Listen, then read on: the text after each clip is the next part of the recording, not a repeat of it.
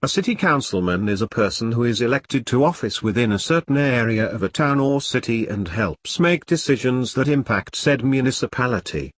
Generally, he is part of a council ranging from a few individuals to dozens of elected officials, depending on the location and size of the city or township. While serving on the city council, a councilman works to establish the parameters of local government.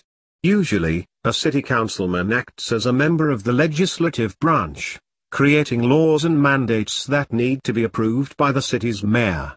The members of the body both introduce and vote on certain aspects of a city's needs and how to pay for them.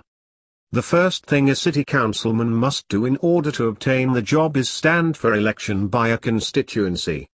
This constituency is usually divided into a series of wards within the city. The city is segmented into different sections, each with a similar population count. Depending on local ordinances, an election is held with various candidates and a winner is determined on voting day. The city councilman then takes his position on the city council with the elected officials from other wards. Some cities provide for an equal relationship between the city council and the mayor in terms of legislation and voting rights.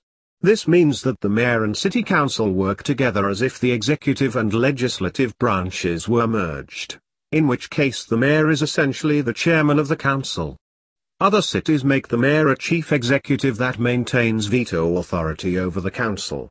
In these cases, the mayor and the city council often find themselves in disagreement over policy. This means that the city councilman needs to work with other members in order to accomplish goals.